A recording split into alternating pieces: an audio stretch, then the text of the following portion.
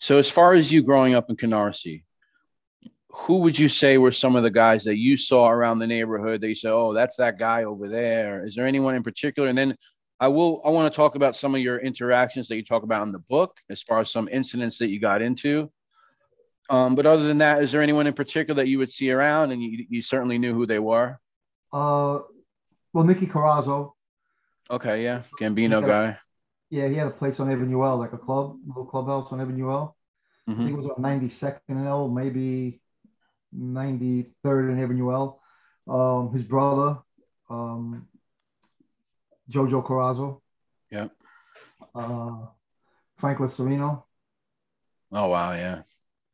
Uh, I mean, Canarsie had a lot of wise guys, um, but not as many as some of these other neighborhoods. Like there was a few clubs, like the Walnut that you mentioned that you went to visit. The Walnut was Vic Amuso, of course. Everyone knew, and you know, but Vic kept a low profile for Okay. the most part. Fat Pete Chiodo. Yeah. Uh, I mean, but these are guys that when I got a little older, well, one of the guys that I actually hung out with, two of them, they were brothers. I was close with them, and their father actually owned the Walnut, even though it was Vic's. Really? Yeah, well, we always thought his father owned it. Now it could have been just on paper, or it could have Right. been just in word alone, and not really the owner. But their father and Vic were very close, Okay. so we always understood that they owned the Walnut, and that Vic and them just used the place. But I don't really know, like, obviously who on paper owned it. So when we were teenagers, late teens, like 17, 18, 19, we'd hang out at the Walnut, and them guys would be there. Fat Pete, Lil Al Diaco once in a while, Yeah. Vic, of course. Yeah, I think, you said that obviously there was other neighborhoods that had more of a mafia presence, but I don't know, for some reason, I think the thing with Canarsie, it's more of who the mobsters were that came out of that area that kind of maybe makes it a little bigger because you have a lot of brutal characters that came out of there. And I wanted to ask you about another crew that operated in the Flatlands Canarsie area, obviously the DeMeo crew. I mean, Yeah, specifically like let's say the Testa family. I know like yeah, Patty and Joey Testa, and then you had Anthony Center. I mean, you must have seen those guys around. I mean, maybe they're about a decade older than you, yeah. but you must have known about those guys. Well, I went to school with the. I think I went to. I'm not so sure always. I'm always not sure if it was a cousin or brother, but there's actually a lot of them, Yeah, a lot of testers, and yeah, they're all related. And I went to school with a few of them. They weren't as involved as like Patty. Everybody knew Patty had the car place. Everybody knew what he was up to. yeah, Uh, as far as stolen cars and buying a car and getting it stolen from your house the following week. yeah, Everybody knew what they were up to. Um, Joey Tesla, I didn't really know. I've seen him around, but I didn't really know him. And Patty, I didn't know either, but he had dated a girl that I knew, even though she was somewhat younger than him. But Paulie Barrio was another guy from my neighborhood. He only lived a few blocks from my house. I'd wow, see yeah, him once in a while. But like guys like Henry Hill, I didn't know. I don't even know if he was in or if he was out. I have no clue about him or Jimmy Burke. But you're right. There were a lot of notable guys that came out of Canarsie. yeah, yeah. So let's see. So now you did get involved. I mean, you didn't get involved, but you did find yourself in a couple of situations. Two of them in particular that I listened to from the. I had the audio book. I was listening to the book, and one situation in particular. You're with your friends. You're outside a pizzeria, and they start making trouble with the owner that comes by, and he basically tells you guys to leave. Right. You, being smart, figures out, you know what, I am going to leave. But your friends stay. Can you tell me about that situation and tell us all who that particular pizza owner was? Yeah. So it's kind of it's sometimes you get lucky in life. Whether it was my smarts or just a little bit of luck or a little bit of both. We it was a summer night. A lot of people were out, and we were like 16, 17 years old. And so we were pretty wild kids. We were all on the same high school football team.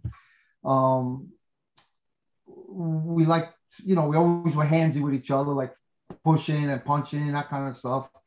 Uh, and this particular night, we were, we didn't have. I think it was before any of us had a car, so we were probably like 16, maybe 17. And we walk literally. Sometimes we walk all over Canarsie just looking to hang out or meet.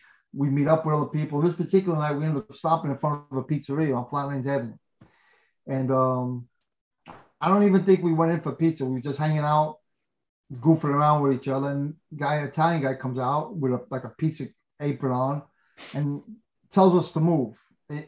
Not in a bad way, but not in a super polite way either. And we just yesed him to death. Yeah, okay, we're moving, but we don't move. And then he comes out again with a little bit of more of an attitude. And again, we tell him, yeah, we're moving. Well, he comes out one more time, and now we get a little belligerent back with him, and basically tell him to go fuck himself and get out of here and go, fuck off.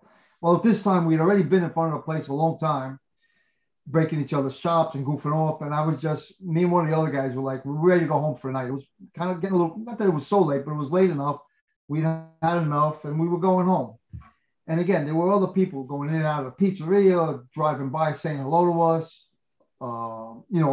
Other guys that hang out would pass by, beat the horn, stop for a second, and we were done. Me and my friend, one of my friends left. My other friends, the rest of my friends stayed. So I think it was four guys stayed. And the guy comes out again. This time he comes out with a baseball bat to get rid of my friends. Well, like I said, my friends are pretty tough guys, and my friends were pretty tough guys. When he came out with the baseball bat, they ended up taking the bat away from him. Not that was any great feat. I mean, the guy was, I want to say, probably 50 at the time, and my friends were pretty tough, athletic kids.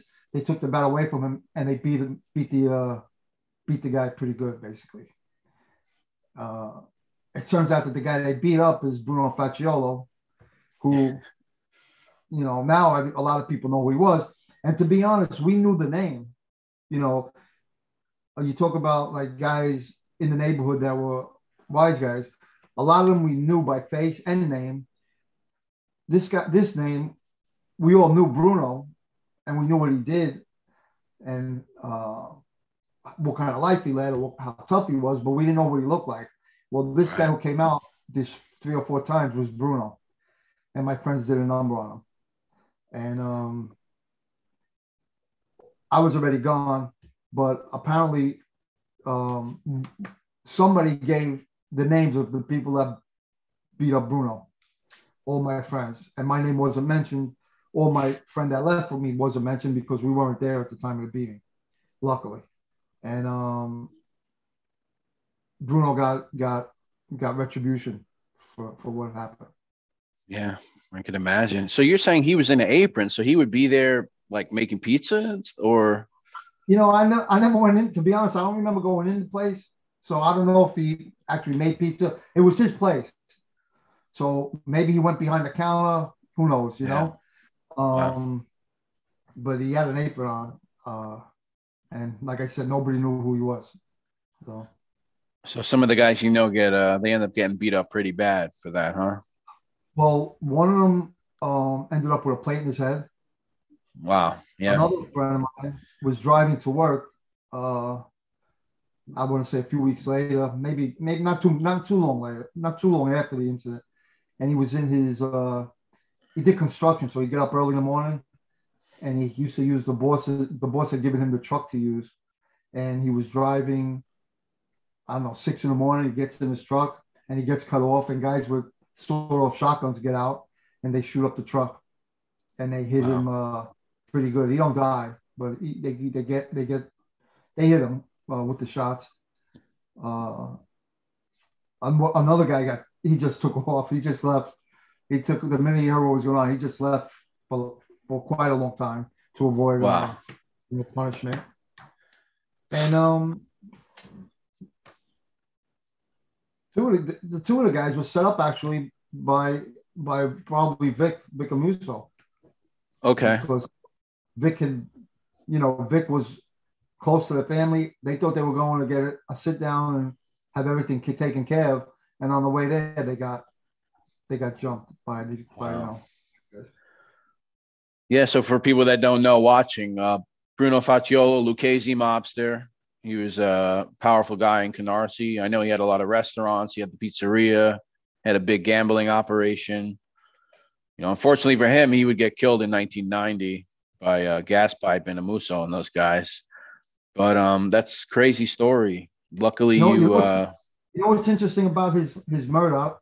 I think I mentioned it in my book. When I actually was on trial for a drug case, and I believe I was in Brooklyn federal court, but it might have been Southern District. I'm not sure, Eastern or Southern.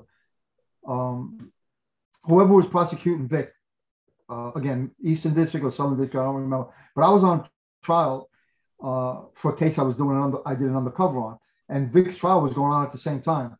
Oh wow! And I went to the trial when I had some downtime with my trial. And one of the days I went there, Little Al Diaco, who had at some point become the acting boss of Lucchese's, was testifying.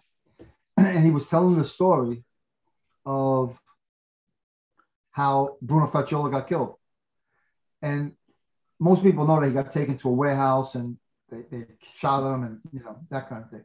But what was interesting, I found it very interesting, actually. What was interesting was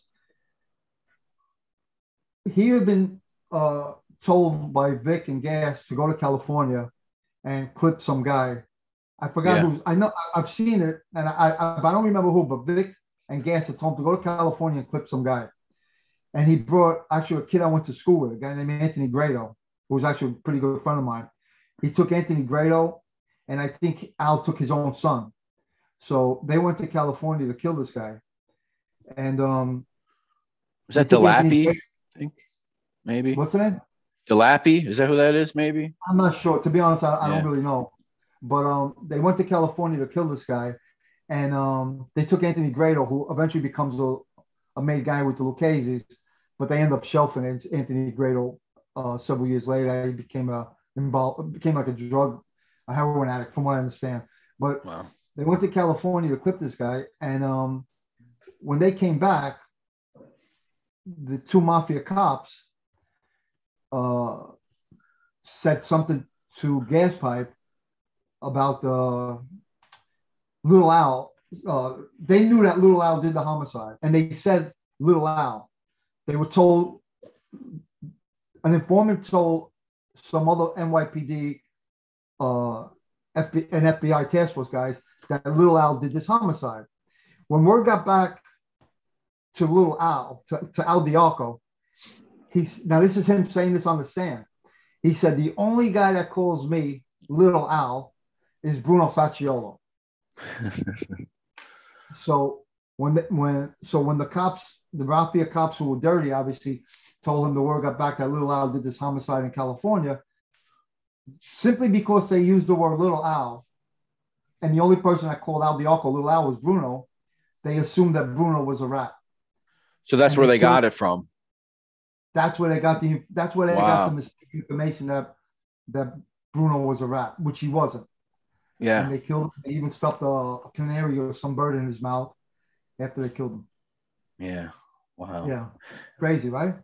That is insane, man. Yeah. And speaking about that pizzeria, that's in Little Al's book with Jerry Capisi. He talks about that pizzeria being the last spot that Tommy DeSimone is seen. Joe Pesci's character in Goodfellas, that's the last spot. He's at the pizzeria with Bruno Facciolo and I believe Paul Vario's son. And that's kind of the last place that he's ever seen alive. And then, where he ended up, nobody even knows, but we can only imagine. And you're saying they used Bruno and his brother on that. I don't know who actually did the shooting. I'm not sure if anyone actually knows who did the shooting of Tommy DeSimone, but Bruno's brother was a Gambino guy. Yeah. Gambino soldier, and of course Bruno was a Lucchese soldier, and Tommy DeSimone killed the Gambino guy. So they used the Gambino Facciolo to negotiate with his brother how they were going to set up Tommy DeSimone, and that's probably why he was at the pizzeria, and that's when they put him. Wow. Yeah. Crazy stuff. Crazy. So yeah. So one more story you tell. I think that you had just taken the police test around 83. Is that correct? No, I came on in 83. I probably took the test in 80 or 81. Okay, so 80 or 81. I think you mentioned that you took the police test, but right before you took it, your friends mentioned that they had a little piece of work that they wanted you to get in on. Yeah, these were like the guys that were involved with the Bruno incident were like my regular friends, like guys I hung out with all the time. We played football. Okay. Like I said, we played high school football together. I actually grew up with a couple of those guys since kindergarten. Wow. I knew them at the time already, 17 years, whatever, 14 years, 13 years. But this other incident were guys that I knew I didn't hang out with constantly. You know, I would just see them. And one guy, actually, I was pretty close with when we were very young. And then actually both of them, when we were young, like 11, 12, 13, I was pretty close with them. Then we kind of went our own way. And but I would see them occasionally. And I saw them actually one day, and they said they were going to do this. There was a bar in Red Hook, and it had Joker poker machines. Used to be really big money makers. And there was a couple of Joker poker machines, some cigarette machines, and maybe pinball. I don't remember. Something else I think was in there. And they were going to. The place was in Red Hook. It was a closed down bar, and they were going to go in there and steal these machines for Eddie Leno, who was a Gambino guy. And I had never seen Eddie Leno, but I knew he was a Gambino guy. I knew he was close to John Gotti. And I also knew at the time, none of my friends dealt with drugs, coke, or any of that shit. I mean, like I said, we all play ball and stuff. So none of us were really into drugs. I was never into drugs at all. But I mean, maybe a couple of them would smoke pot and stuff, but none of my close friends were into coke. But I knew guys that were coke, who moved coke. And it was pretty common knowledge that Eddie Leno was supplying a lot of young guys with coke in Canarsie, and they would move it for him. So I knew the name. But in any event, they wanted these guys were going to make some money going in and stealing these machines on behalf of Eddie Leno. And he was going to pay them to do it. And they asked me if I'd come with them because there was a fence in the yard and it was kind of high, and they figured I could get over it quick and get in the place and open. And that's what I did. So they had this, they got this van, and we went over to Red Hook, and we went I went into the joint. I hopped the fence. I went into a window. I opened the front door for them. They came in, and we unloaded all these Joker poker machines and cigarette machines into this. It was more of a box truck than a van, actually. And that's what we did. And then we hooked up with Eddie Leno, who was supposed to pay us to, for the job we just did, And he was an arrogant guy, very cocky. And he wasn't too happy about paying us, Yeah. Yeah. In fact, he was probably looking to sniff us. And I was talking so we had to meet him at the park. We met him in Marine Park with the truck full of stuff. And I thought that was I thought that was the end of it. When we met him there, he was going to take control of the vehicle with all the stuff in it, and we're going to get paid. Well, when we get there, all of a sudden, now the game's going to change. He wanted us to follow him somewhere, and then he said he would pay us. But to be honest, I wasn't believing him at this point. In fact, I was kind of angry with my friend for, I don't want to say dragging me into it, but I thought it was a short thing that we were going there and getting paid. And, now we got to take this stolen stuff somewhere else. And, it was more of a risk than I had bargained for. And Eddie Leno heard me kind of arguing with my friend, so to speak. and he called me over, and he was pretty pissed, like, uh, and to be honest, I wasn't sure if he was gonna swing at me or if he was gonna pull his gun out and shoot me, because he just had that kind of belittling attitude. I Yeah. mean, we were all kids, obviously, and he was an adult, but he kind of, you know, made you feel like a kid, or wanted to make you feel like a kid. Um, and he asked me who I was and where I was from, and he kind of like paid me by throwing the money at me, like he begrudgingly gave me my money for doing this. And then I just left. I didn't stay with my friends. I told them, because now they were a little upset that I got paid and they didn't. And I was like, well, you guys negotiated this fucking deal, man. You guys, and that was it. They took the band wherever they went, and I got a ride home, and that was it. Yeah, a guy like that, he's probably like, oh, these guys are probably gangsters in training. They're probably lucky to even, have the opportunity to do a job for me. They should be thankful. That's exactly right. And He felt like, so we should be thankful to him for letting us almost get arrested. yeah, Yeah. yeah. And again, like Bruno, for those that don't know, Eddie Lino Gambino guy, massive drug trafficker. He was said to be one of the shooters on the Castellano hit. And he also gets killed in 1990. More Mafia cops stuff, more Louis Ippolito, Stephen Caracappa. They kill him on the side of the Belt Parkway over there. Yeah. So so that makes the paper. So you had that interaction with him. So then let's say 10 or more years later, that's in the papers. They even have his picture in the car. What did you think when you saw that? Did you recollect back to that moment? Like, holy crap.